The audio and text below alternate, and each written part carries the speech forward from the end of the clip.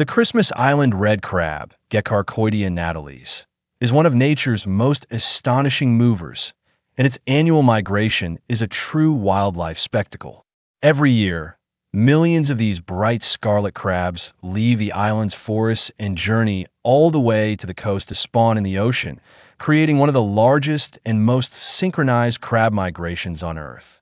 The journey begins with the first heavy rains of the wet season, usually between October and December. The rain cools the forest floor and raises humidity levels, giving the crabs the perfect conditions to travel safely without drying out. The migration unfolds in waves, and each stage has a purpose. 1. Down the forest slopes. Crabs pour out of the inland forest in enormous numbers, moving through leaf litter, across roads, over rocks, and around human settlements. 2. Mass movement to the sea. The crabs follow ancient instinctive routes, often forming bright red rivers flowing toward the coast. Christmas Island even builds crab bridges, tunnels, and road barriers to help them cross safely. 3. Spawning at the shore.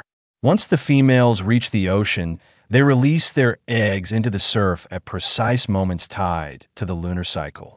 Timing is crucial. Waves help carry the eggs out, and the moon's pull helps protect the tiny larvae. The eggs hatch into microscopic larvae that drift in the ocean for several weeks. When they finally return ashore, they metamorphose into tiny juvenile crabs and crawl inland.